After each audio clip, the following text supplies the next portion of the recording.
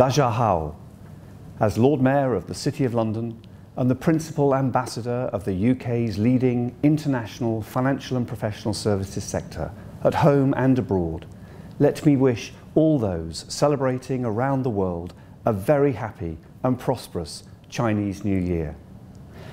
As the year of the dog makes way for that of the pig, it's the perfect time to reflect on the contributions that businesses from China make here in the city and indeed across the UK as a whole.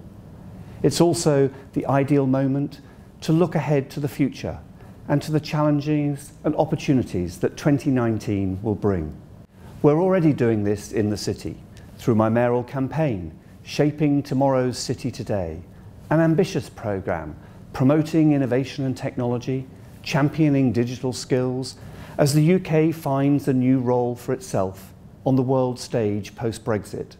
It's now more important than ever before to increase our engagement with developing countries where the fourth industrial revolution, the digital revolution if you may, is now well underway.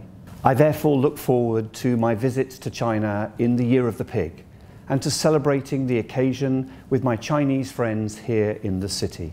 So as the red lanterns glow and families around the world sit down to enjoy hearty meals, here's hoping for a prosperous new year for all, and one filled with happiness, compassion, and most importantly, cooperation.